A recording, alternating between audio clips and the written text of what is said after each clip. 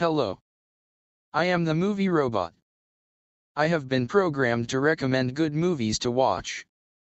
Today's movie is Dripping in Chocolate.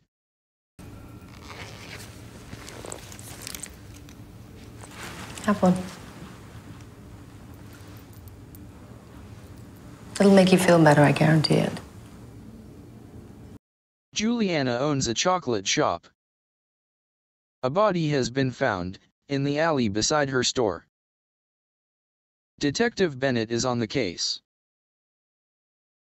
He will go about collecting evidence and questioning suspects to find out who is responsible. And the movie goes on from there. Dripping in Chocolate is a murder mystery. No matter where Detective Bennett is going with this case, Juliana keeps getting connected to the death. But is she really to blame? Give it a try sometime.